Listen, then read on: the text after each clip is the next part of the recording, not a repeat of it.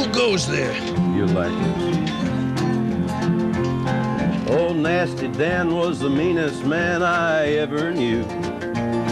He'd stomp and scream and be real mean the whole day through. Yeah? He'd frown a bunch, he ate nails for lunch, and he'd never laugh.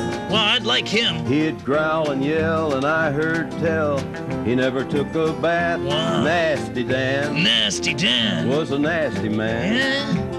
Hard to understand, that Nasty Dan. Yeah. Now Nasty Dan was a nasty man the whole day long. Good for him. He'd go where he could and he'd try real good to make things go wrong. Oh, yeah. He'd jump for joy when a little boy would trip and fall. Really mean. And the only words that he ever said were, "I don't like you at all." Yeah, right on. Dan was a nasty man. Hard to understand, that Nasty Dan.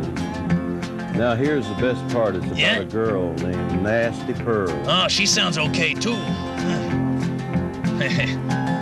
Nasty Pearl was a nasty girl who met Dan somehow. Yeah? She said, "You're like me, rotten as can be. Let's get married now." So they went and they did and had a nasty kid, and I must confess that Dan pretty much leaves everybody alone now, and he doesn't bother anybody anymore.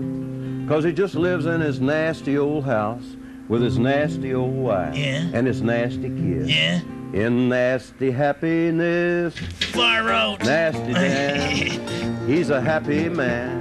Yeah. Hard to understand, that Nasty Dan. Wow. That was really great. You like And that? say, aren't you Johnny Trash? Cash. Cash. Have a rotten day. Yeah. Wow.